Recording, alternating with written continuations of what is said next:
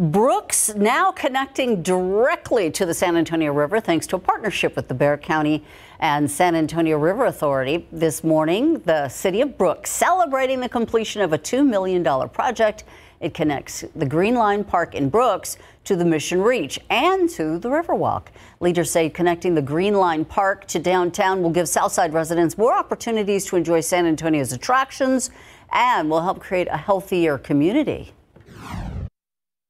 You can start at the Green Line, which is about 1.5 miles of trail, and then connect to the San Antonio River Mission Reach up 15+ miles. And so you can walk your dog, push a stroller, come out with your buddies in your running club. And so it's really awesome to be able to experience the Mission Reach along the Riverwalk.